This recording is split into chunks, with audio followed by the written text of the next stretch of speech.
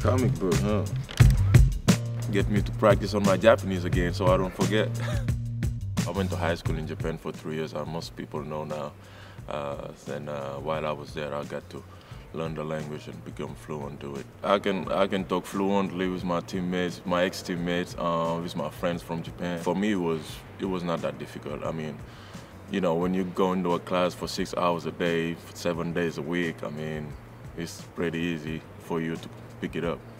Aitsu Satsukiro Kiyori Pawaga Otoshite Neka. While I was there was this Japanese speech contest.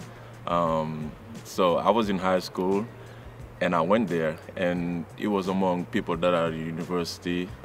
So I tried to make my speech very funny, but also trying to tell my story in a kind of way. So people kind of related to it, and it was fun, and everybody just basically kind of say, who's this guy from high school just speak this good Japanese? So I think that's what kind of make me won that contest. I love it. I mean, hardworking people. Definitely one of the most hardworking people I've ever seen. Very disciplined. Even, you know, coming into the gym, you don't wear outside shoes in the gym. So it's just those little details that, you know, we tend to forget or we don't look for, that they really focus on. Very clean country, one of the cleanest country I've ever been in my life. Watashi no namae wa Maurice Ndour desu. Kotoshi Valencia Basket de basket to shite imasu.